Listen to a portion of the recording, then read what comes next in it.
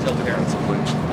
Defensively, I mean, as you can see, it's like just like education, like execution, like communication.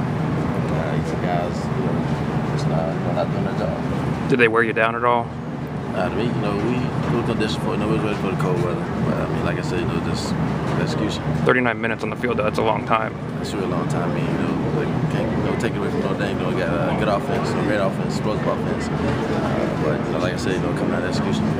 Denzel, what was different in the third quarter? I think they ran the ball all but 2 plays, and I think had 200 yards rushing in the third quarter. I didn't even know that. Say third quarter. Like I say, just like the day period, cannot execution, and that's what we like today, execution. Is there a hope that this defense is getting better? I know you haven't played the last couple of games. It's given up tons of yardage, tons of points.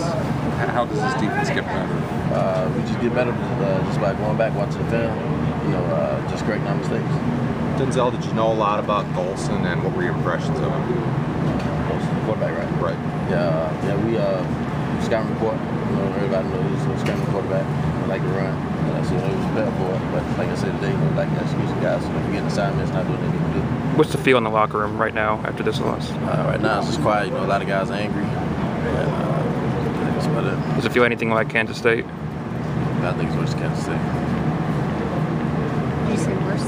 Yeah. Why?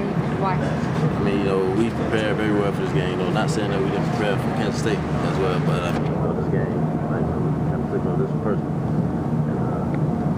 And communication, like the execution, came out with a loss. Right now it's just quiet in the locker room. Nobody talking, nobody doing nothing. The game plan felt right? Yeah, the game plan was right. Like I said, the execution.